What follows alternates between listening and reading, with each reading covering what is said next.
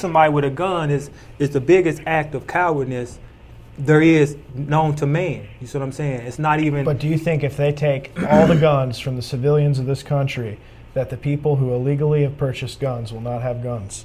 Yeah, they'll have guns. I mean, I'm not saying that they should. I'm not saying that they should ban guns in the sense of take everybody's gun away.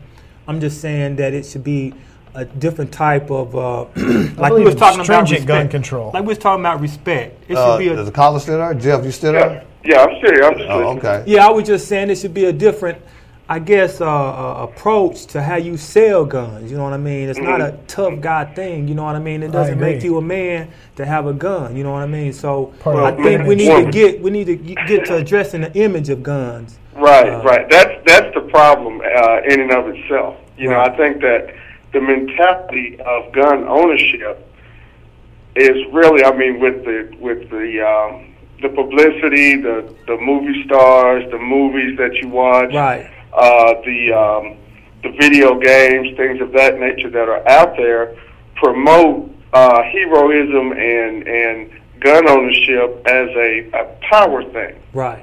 You know, so, you know, personally, I think that the image, just like, you know, Umar, you said, that the image of guns needs to be addressed, and they need to be understood as a protection. Mm-hmm. You know, not so much as a status symbol, right, so to speak.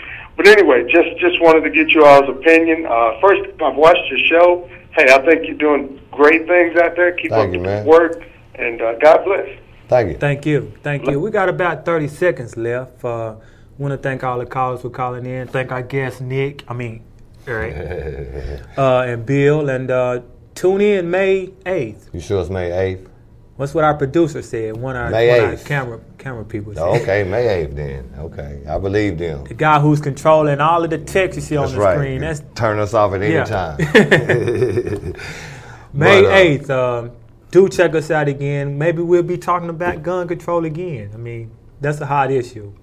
Thank you.